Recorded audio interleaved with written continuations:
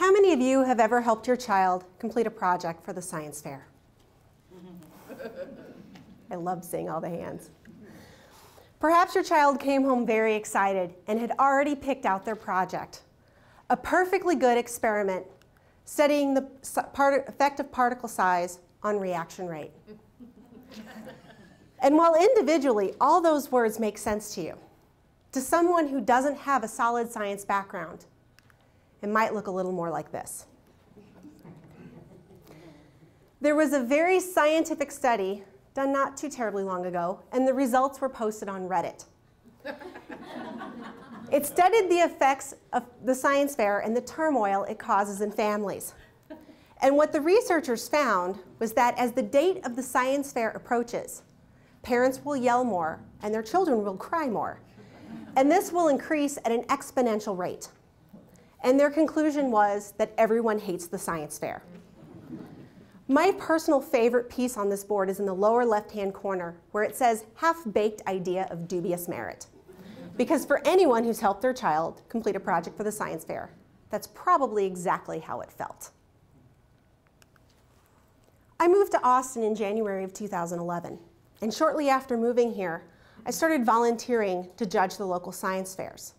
And I loved to talk with the kids, hear what they had done for their projects. And most of them were really good at telling me how they came up with their idea, what they did, and what they saw happen. But when I asked them to tie the scientific concept that was behind their experiment to the results, when I asked them to demonstrate an understanding of what had happened and why it had happened, I got a deer in headlights response from many of them. Some of the experiments I saw didn't even really follow the scientific method. They lacked variables, and they had poor experimental design. Think your demonstration experiment, the volcano or the tornado in a bottle. And I began to realize that we had students in our community who did not have the help they needed to be able to participate in the science fair.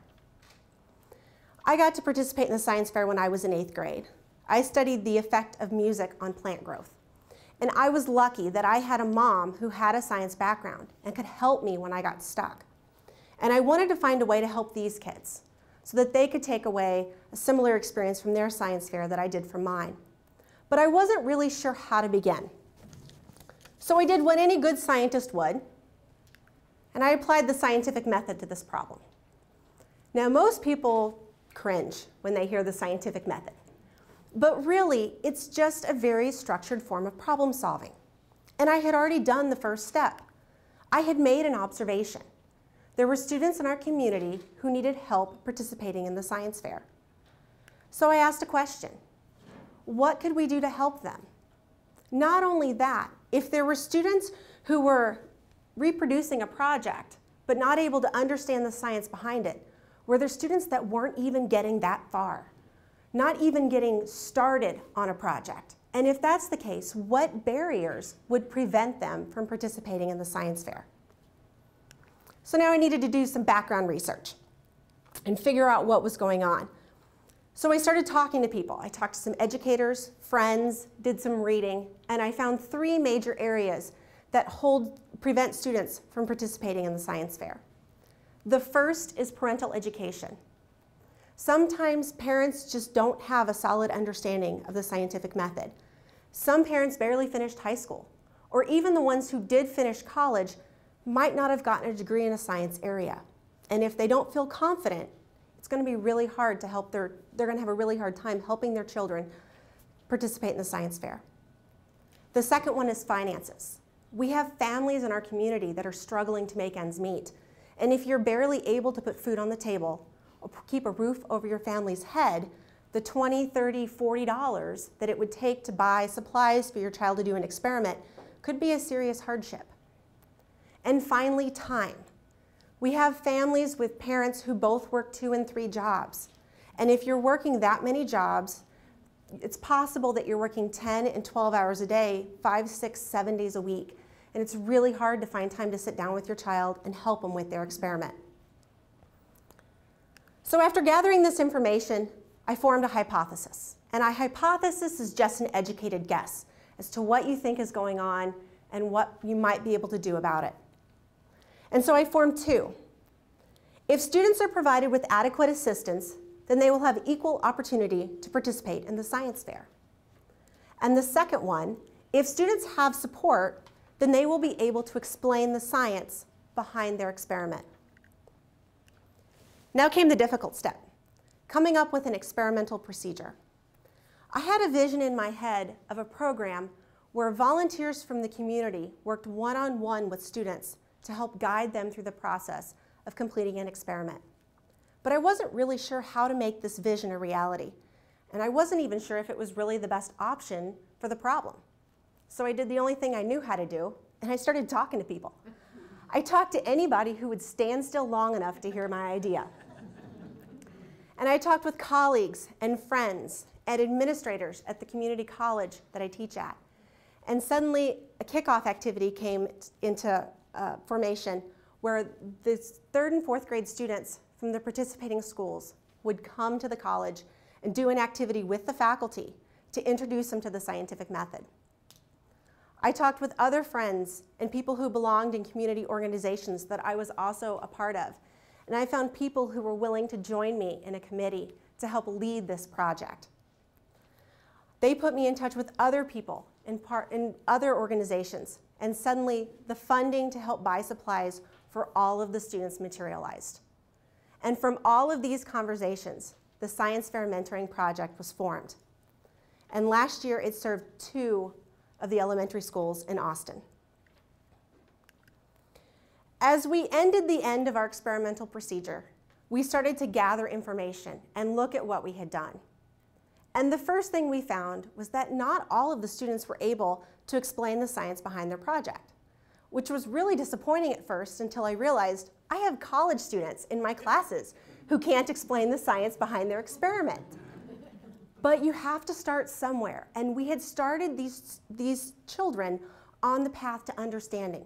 And some of them did get it, but some of them just weren't there yet. But we also found that there were a lot of things going on that we had never anticipated. We found a group of students who were hungry to explore the world around them and develop positive relationships with adults in the community. One student bonded so well with his mentor that he asked to be paired with her again this year. They improved their communication skills. They were very proud of the experiments they had done, and they built self-confidence in the process. And overall, their experiments were better. They followed the scientific method, and they had better experimental procedures. In 2014, before this project was offered in Austin, there were 10 students from Sumner Elementary School that participated in the science fair, and 20 from Nevlin. As a result of this project in 2015, 52 students from Sumner and 60 from Nevlin participated in the science fair. Of those 112 students, 102 participated in this project. So obviously, if you support the children and give them the help they need, more will participate in the science fair. But the report that I am happy to share with you today is much more than numbers, because we discovered something that we hadn't considered, that an idea can be powerful, that it can organize a community, and it can touch the lives of countless individuals. And I'd like to leave you with one of those stories, because it all comes down to Alice. Alice was a 3rd grader at one of the schools we worked at, and her mother shared this story with me after the science fair was over. They had older children that they had helped complete experiments in previous years, but she and her husband always felt like they didn't quite know everything they needed to help their children. So when this project came available, Alice signed up. The students are not allowed to take their projects home until after the science fair. So there really wasn't anything that she took home to show her parents. She talked some about her project, but not a lot, until the day of the science fair, when her mom showed up to see what Alice had done. She said Alice was excited and animated and could tell her mom all about her project. But for Alice, what she had gained during this project didn't end with the science fair, because that night Alice went home and started another experiment. She had seen an idea at the science fair that she wanted to try herself, and so she pulled out the supplies she needed and started setting up her experiment. She even found an old trifold board left over from one of her sisters and started writing out her hypothesis and developing her experimental procedure. This is the kind of engagement that students are walking away from this project with. This is the power of a hypothesis. The power of inspiring another to do something that they had never done before. This was my hypothesis and my idea. What's yours? Thank you.